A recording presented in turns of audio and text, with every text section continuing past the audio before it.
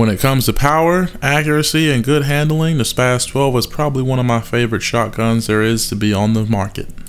Of course, I understand we're talking about a video game, that being Ghost Recon. Today we'll be looking at the Spas-12 shotgun. This is probably one of my favorite shotguns of any shotgun that's in this game.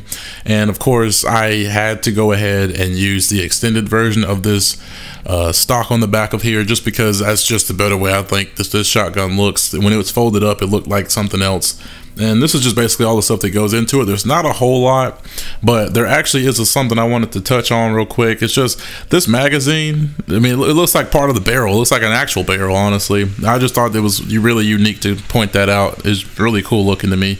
But with this shotgun, it's pretty much a done deal for the most part. Now, I will say I've had a very difficult time trying to get kills and staying alive with this thing.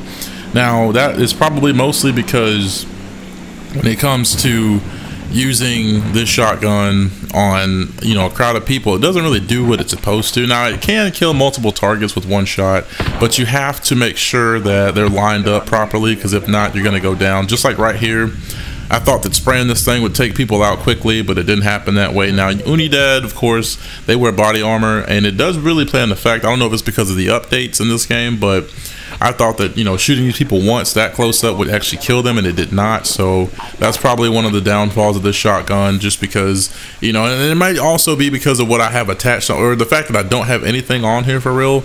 It's just, you know, as is, and it's pretty much a basic shotgun, but it's very powerful for what it is, and it does take people out in one shot if all the circumstances are met and you're, you know, point blank and can clear a shot. I mean, even right here, you guys see I'm kind of panic shooting, and it's taking more than one hit to actually kill a person. And like I said, it also might be to do with the fact that I'm facing off against Unidad, and that, like I said, they do wear body armor, so that might have a big effect on things, especially now with all these updates that they've added to the game. Now, in most games, the Spas-12 is actually a very powerful shotgun, and it normally takes one hit to kill a person. But on this game, it really just all depends on where you shoot the person. As any gun on this game, for the most part, it seems that the chest to head area really will give you the one-shot kill.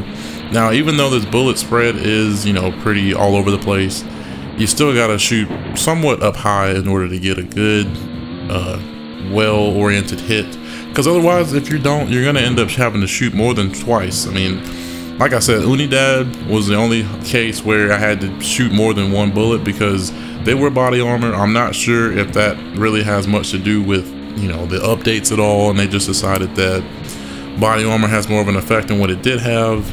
And whenever you have to deal with just regular cartel people, it's like it's a one-hit kill for them. So, I mean, even right here, you guys can see with the sniper, that's pretty much a headshot. So of course that's a one-hit headshot. So, but in a minute, you guys will get to see that I used a shotgun on these people, and they pretty much died in one shot. I didn't have to take too much time killing these people. And, you know, of course, using a shotgun, you'd much rather use this, to me, I would think, third person, because, you know, shotguns take a little bit longer to aim in, and they're a little bit harder to handle.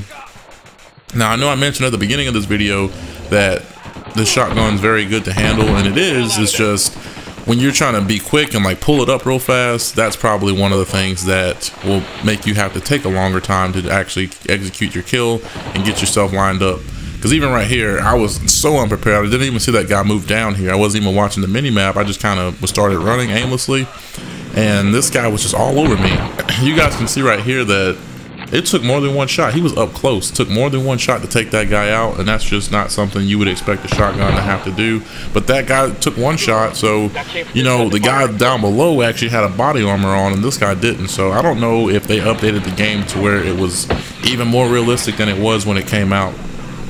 Now, some people will probably argue and say that they can get a better use of this shotgun than I can. Now, I'm not the best with shotguns. I really don't use those in this game. I'm more of an assault rifle person, and I like to use my assault rifles in 3-round bursts on games like this, because of most of the time you want to stay at a distance whenever you're taking on your targets, just because it would make the situation a lot more useful for yourself. Now, of course, right here, long range, I pretty much got outshot because someone who was on a turret was able to outgun me. So they basically got the better hand, and they had that little box shield thing that goes along with that. So that actually is also what helped them. Now, Of course, this is more sniper footage, not really the point here, but you guys will get to see as well in a minute that people started to come up on me, and I want to say it took me one shot, but they were really just point blank, and you guys can really see the usefulness of this thing. And I tried my best to be really, accurate with this shotgun. And even though it's one of my favorite shotguns, it can be difficult at times to use. Now, people might be skeptical and say, well, you just don't know what you're doing. Well, it might be the case, but even right here, me and this guy killed each other. And like I said, this is one of the things that really can point out the fact that this thing is hard, and it takes a long time to pull this thing up to kill someone. Even if you are in third person, it still can take a minute to turn around and make sure you're lined up to get your shot straight. So even though this thing has a bigger spread for it being a shotgun, it can still be very difficult to use whenever a person is trying to be quick about their execution, so to speak. So just be mindful. I want to say there's an upgrade to where you can aim in a lot quicker. I don't know if that has anything to do with like aiming in while in third person. I do know it's more for guns with scopes on them. I'm not really too keen on or too sure of it being for just zooming in on third person or zooming in during third person. So I'm just not totally positive that that's actually something that's a thing. So that'll just be something I have to test out, and whenever I do get that fully upgraded, I'll probably pull in in third person with the weapon and pull in with the scope just to show the difference. And I should probably do that more often before I do the upgrade, and I'll show you guys how useful that can be whenever you do upgrade that in the skill tree. But I think I'm gonna cut it off here. That's pretty much it for this area. Now there is one thing I want to point out. There's this weapon right here that you can find. It's another shotgun you can actually find in this area. And just a second, I'll actually pull back the map so you guys can see where this is. This is just an outpost. It doesn't have any specific name. It's an outpost, and it is in this region right here. I'm pulling back just enough so you guys can see the region that it's in. It's right here in the PN region here. So that way you guys can actually, who want to know where this weapon is, you can find it. But thank you all for watching this video. If you all have enjoyed this episode, then go ahead and rate that thumbs up button, show your support, and go ahead and share this video for those of you who want to help me get the word out there as much as possible and as quick as possible. And go ahead and subscribe for all you Ghost Recon Wildland fans out there, because of course there will be a lot more gameplay and more gun reviews coming your way.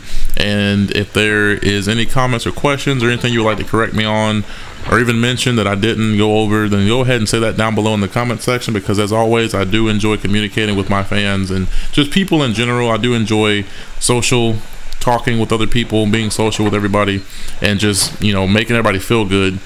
So for those of you who like doing that as well, you know where to find me, how to contact me down below in the comment section. But on that note, this has been your broadcast, and unpredictable is